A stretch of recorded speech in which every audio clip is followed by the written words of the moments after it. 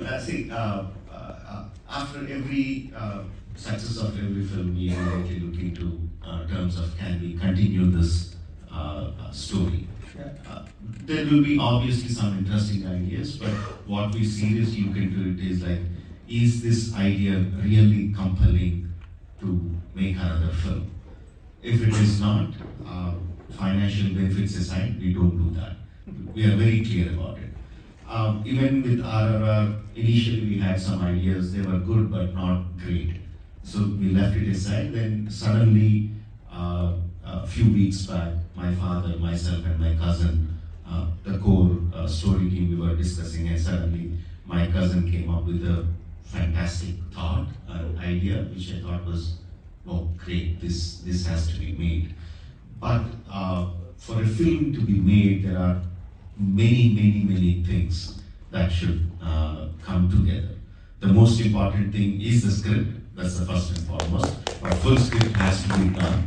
Then we will look into different aspects of when and how it can be made. But yes, at this point of time, I have a great idea, which I really think can come out as RRR 2. You can share that. We won't say that. Right. Yeah, it's a secret, guys. Okay, we got time for. I'm taking this opportunity. I want to make an appeal to all the cinemas across America to give an interval for all of us. There are so many advantages out of it. The audience can go to a washroom and come. Second thing is like, during the process, in India we see that a lot. People discuss the film. Yeah. They discuss the first half of the film, they will discuss what's the second half going to be. They have their own theories and they are invested in the film, which is very good for a creator. And thirdly, your popcorn sales will go up. There is so many good things to happen.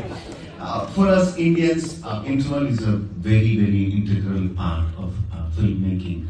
Just like you have the 3-act structure, first act, second act, third act, it is woven into the film. You might not notice it clearly, but it is woven into the film. The same way interval comes as a very clear indication mark for us. We usually make the audience like, take a wow, what just happened kind of moment. It might be a shock, it can be an emotional moment, anything, but yeah, that's how we try to write our stories. And you talk about that being integral to Indian cinema. Dancing and singing, that's also integral. There's a lot of incredible songs in this film. And then there's not so much.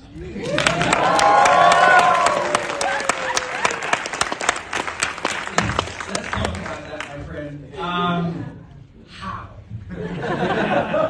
I mean, it's unbelievable, and every level. The song, lyrics, the performances, and just the overarching direction and the joy that brings is something that we just don't see from a Western standpoint. You just don't see in cinema anymore. So how did you put that thing together? And you shot this. This was, am I right? This was the last. Almost last.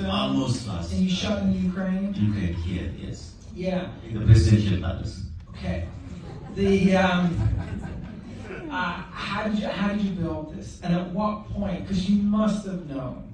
At what point did you know that you had lightning in a bottle and this was really special? The moment I had Tarak and Sharon say yes for the film, I knew I had to have a dance sequence. That's what the audience are going to expect, and that's what they want, and I had to integrate it.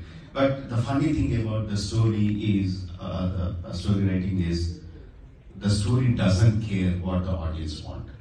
The story has its own dictation. It dictates how it needs to run. And the audience doesn't care for the story. The audience care for what they are getting out of the screen. So as a director, I know the audiences want a beautiful dance number, but I have to integrate that into the film. And to make the things worse, I am talking about freedom fighters, Allu Sitaramaraj, Kumaram Bhim, and them doing a massy dance number is not an easy thing to fit into the story. So in my mind, what I thought was, okay, they're not dancing. It is not a dance sequence. It is a fight. Yeah. That's a competitive fight. So in my mind, that was it. And once I had that answer, it was easy to get into it. But I mean, it's great music. It is great orchestration. It is great dancing. It is coordination of so many people. Wonderful support from all the Ukrainian group. The dancers were fantastic. They were not just dancing; they were acting. They were acting in many shots. You can see that all the dancers had wonderful expressions, body languages, everything. But if I have to give the credit to one person, I must say it is the choreographer Prem Rakshit.